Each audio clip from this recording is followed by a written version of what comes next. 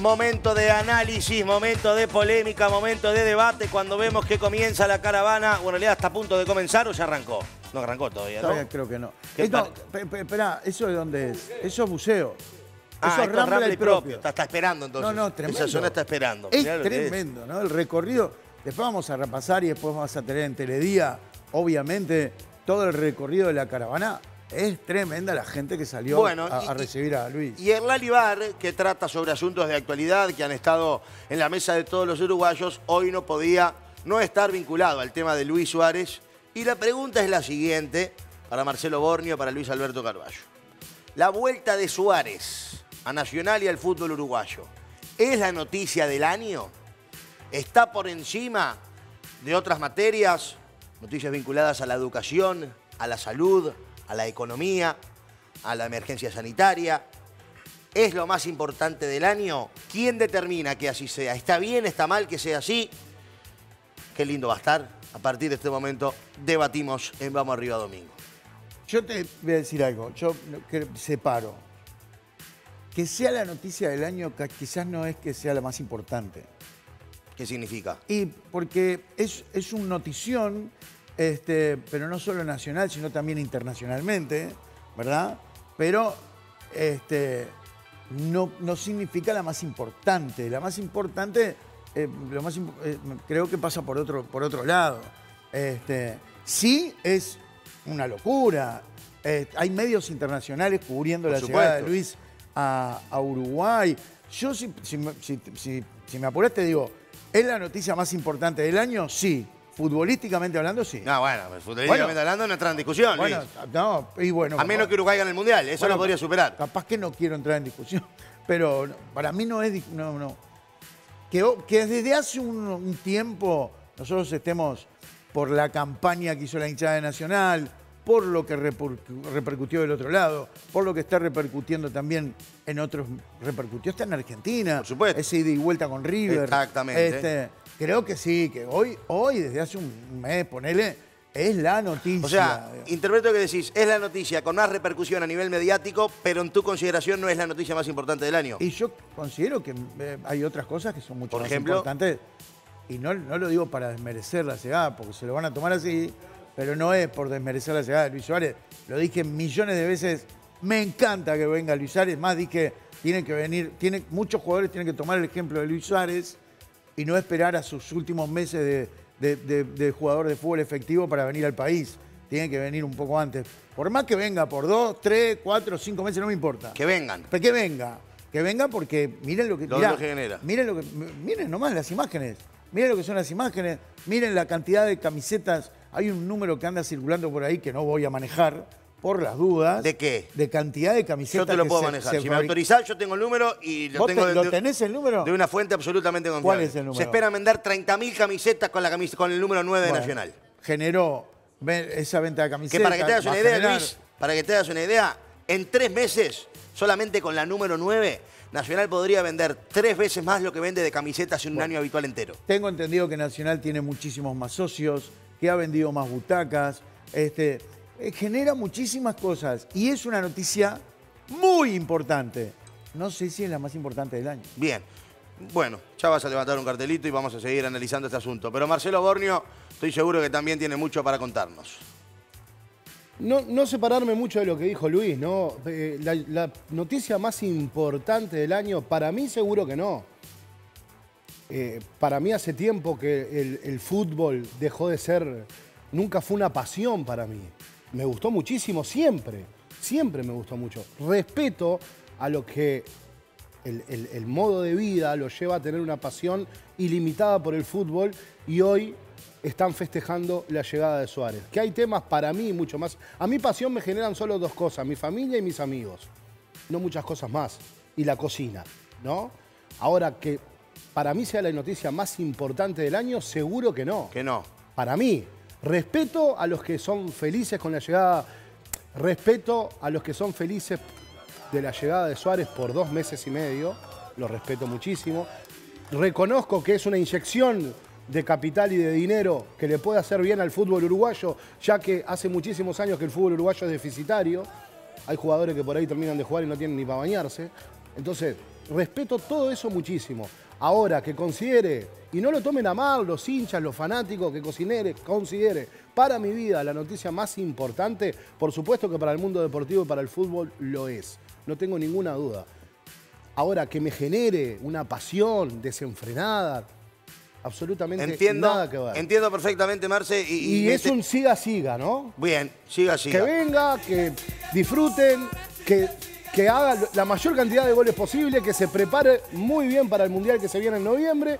Y para mí queda por ahí. Bueno, nos gustaría igual seguirte escuchando, pero vamos a volver con Iñaki porque está a punto de arrancar la caravana. Iñaki, ¿por dónde andás? Contanos qué está pasando.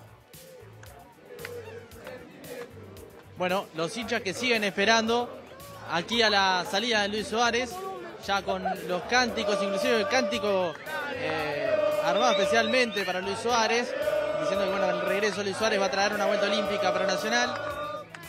Escuchen ustedes a los hinchas que están muy ansiosos por ver a Luis Suárez.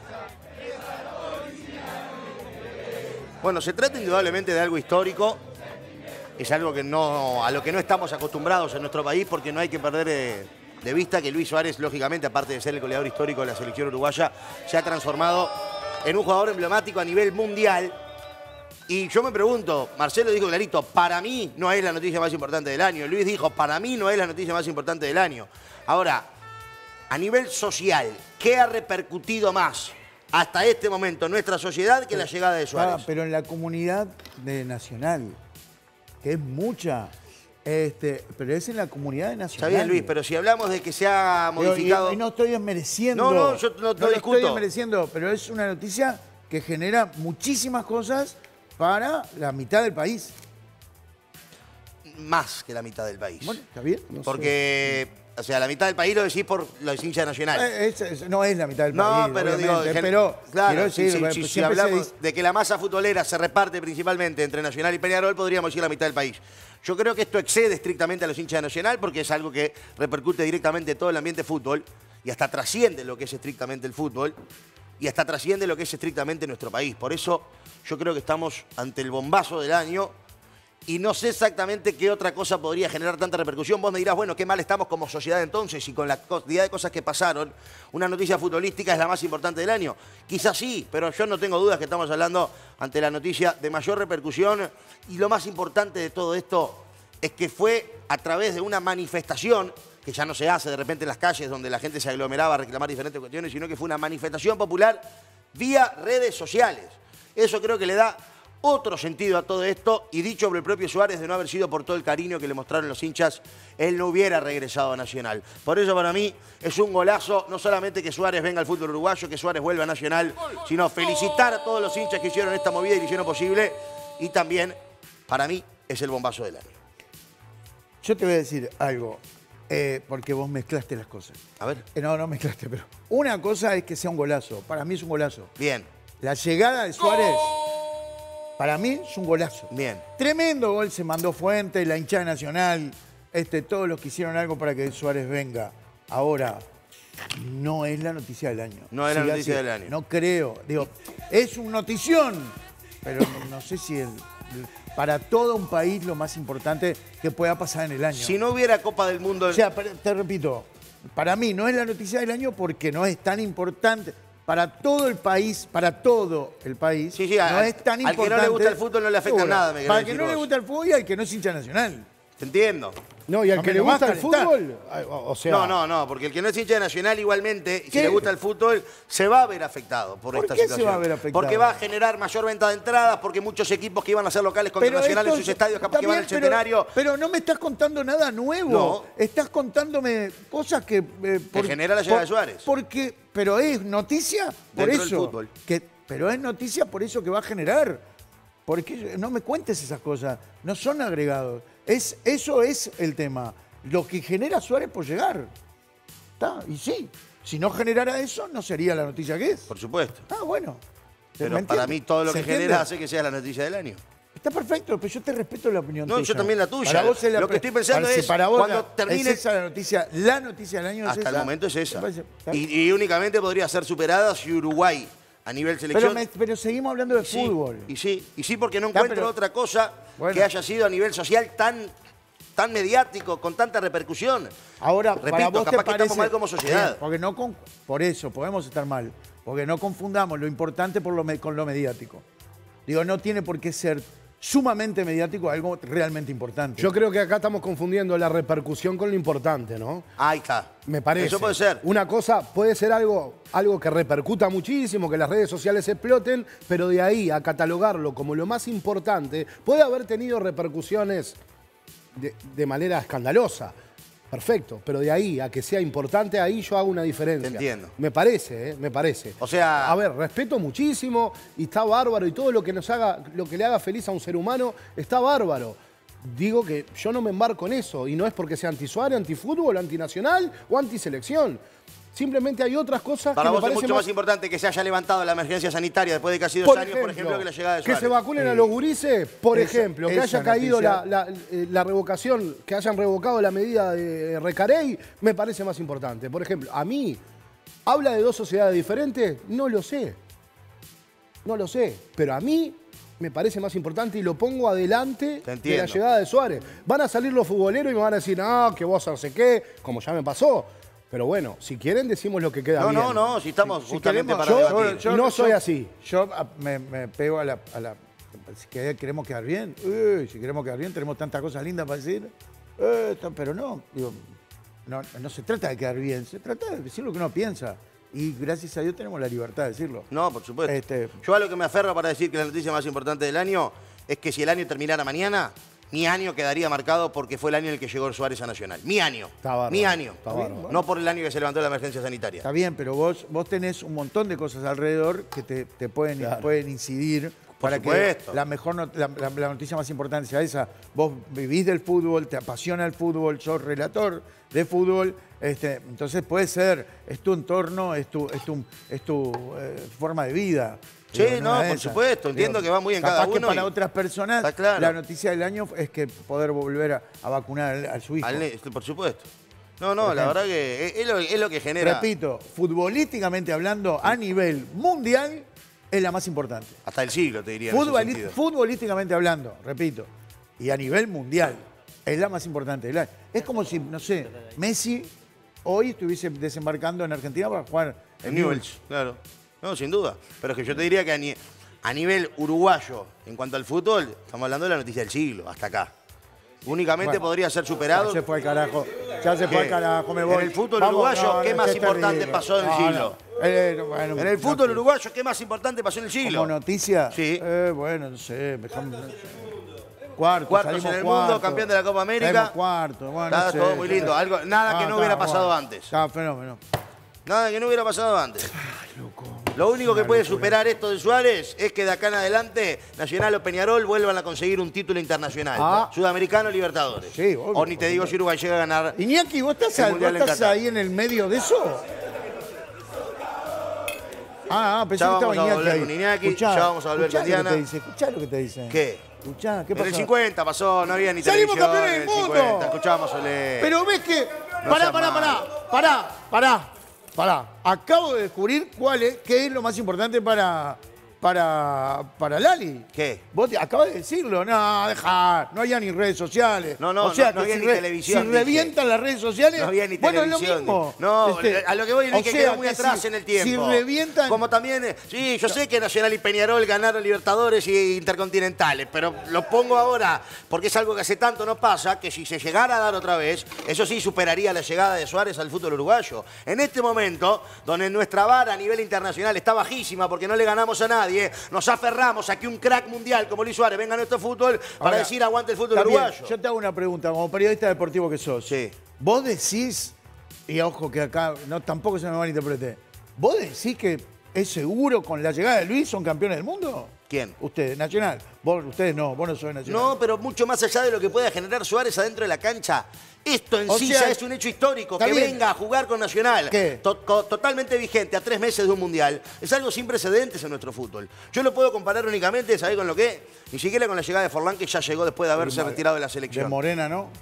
Bueno, era otra historia. No había redes sociales. No porque no había redes sociales, sino porque Morena en aquel entonces, a nivel mundial... Lo quiero hacer calentar y no puedo. Sí, no, me estás haciendo calentar.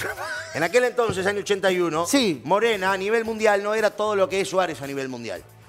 Y si bien es cierto que Morena en el 82 sale campeón de la Libertadores y del mundo con Peñarol, y no sé si Suárez podrá lograr eso con Nacional, calculo que no, a nivel mundial, la repercusión de la llegada de Morena a Uruguay no tuvo nada que ver con lo que está generando Luis Suárez, un crack absolutamente consagrado en España, en Holanda, en Inglaterra, y bueno, ni te digo, a nivel de selección uruguaya. Y lo otro que te iba a decir, yo no sé qué va a pasar con Suárez a nivel deportivo. Capaz que no hace un gol, capaz que se lesiona y no juega un partido, pero el hecho de que llegue a ponerse la camiseta de Nacional estando totalmente vigente, ya es un hecho absolutamente histórico que te voy a llevar a mi infancia, cuando yo tendría 8, 10 años, y no era como ahora que estabas con Twitter mirando las transferencias, sino que te enterabas por algún amigo en la escuela, en el recreo, que lo había escuchado de mañana en la radio, que se le había comentado a un tío, un amigo, etc. La cantidad de bolazos que se escuchaban en los recreos de que iba a llegar a jugar Ronaldo a Nacional, de que iba a venir Rivaldo a Peñarol, de que iba a venir Roberto Carlos a Danubio. Y escuchaba bolazos que vos sabías que eran bolazos. Y un día escuché por ahí que iba a llegar Chilaberta a jugar a Peñarol, que venía de ser mundialista con la selección paraguaya en el año 2002. Va a venir Chilaver al fútbol uruguayo. Y vino Chilaver. Eso es lo único a lo que yo puedo comparar esta situación de Suárez. No tiene nada que ver. Pero Chilaver es paraguayo, Chilaver. Pero era campeón del mundo y estaba vigente y vino a Peñarol y fue campeón uruguayo. Yo te estoy hablando de la magnitud de un jugador a nivel mundial que viene al fútbol uruguayo. Pero... No, Lali, no podés comparar a Chilaver. No comparo a Chilaver con Suárez. ¿Cómo lo estás poniendo ahora en la mesa? De lo que significa para mí, que en aquel momento de qué va a venir Chilaver al fútbol uruguayo. Y ahora cuando empezó a hablarse de que Suárez volviera a Nacional, ¿qué va a venir Suárez a Nacional? Y pasaron las dos cosas. Para mí no, incomparable una cosa con otra. Créete a la verdad, para mí no era descabellado que viniera. Yo no lo imaginaba de ninguna manera. Bueno, está, pero para mí no era descabellado. ¿Por qué? Porque el loco, perdón, con todo respeto. Nah, por supuesto. Luis siempre habló de la pasión que tiene con el Club Nacional de Fútbol. Sí, pero en algún momento dijo que él quizás no volvería porque quería ser... había dicho sí, que una de las cosas que le... Y te digo más, una de las cosas que le pesaban a Forlán, dicho por él, volver a su país, él es lo que le puede pasar a Suárez.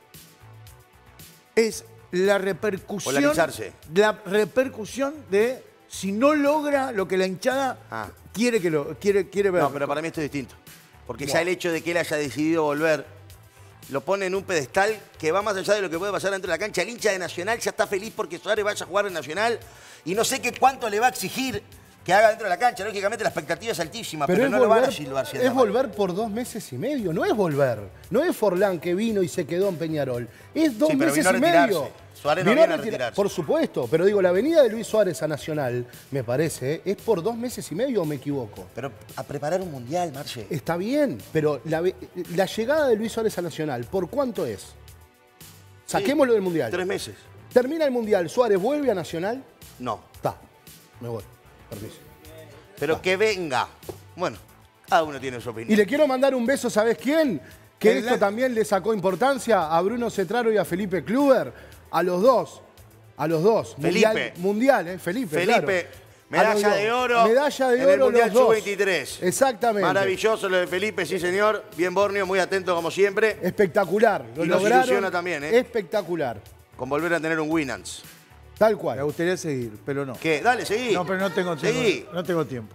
No, mira, le quiero mandar un beso a Ricky y a Nelson, que están como locos. Me están puteando todos. ¿Qué dicen? No, para nada. Me hago cargo, Estás loco. Me hago ¿Qué cargo. te van a putear? Y no ¿Qué dicen, comparo, Luis? repito, No. para dejarlo bien claro, porque Suárez, Carvalho después saca palabras de mi boca que yo no dije. No comparo la llegada de Suárez con la llegada de Chilaver. Te estoy diciendo a mí, Claro. a Lali de aquel entonces con 11 años y a Lali de 30 años, una situación la hizo acordar a la otra porque eran cosas que parecía que no se iban a dar y se terminaron dando. Cerrar Lali Var porque ya me tenés caliente. Dale, cerrá, dale.